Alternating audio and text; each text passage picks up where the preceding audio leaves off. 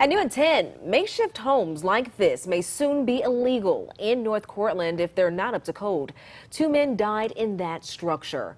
Authorities think it was carbon monoxide poisoning. The chief of police told us no one should have been living there in the first place.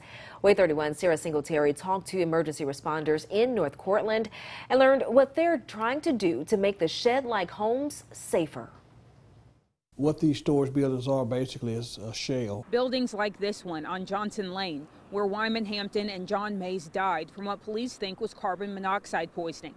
Police told us there was a generator running inside the home when they found the men. Small one door, and one way out.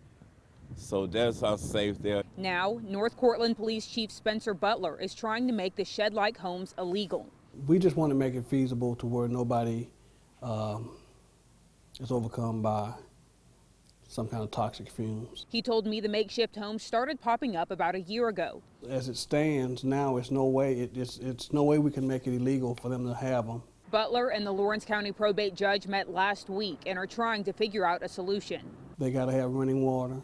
They got to be able to have electrical outlets, and they got to be able to be feasible to where in case something happens, they'll be able to exit out of them also. Sterling Creighton told me he's familiar with these buildings and agrees with Butler. They wouldn't have fire, they wouldn't have a one way out, and the fire might be why they need to get out at.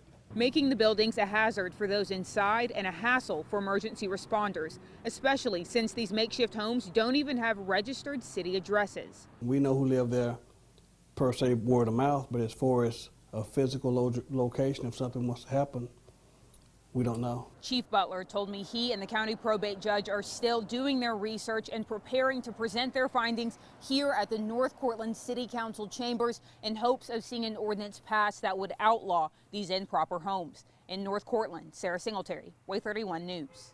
And right now, authorities are waiting on autopsy reports to confirm the 2 men officially died of carbon monoxide poisoning.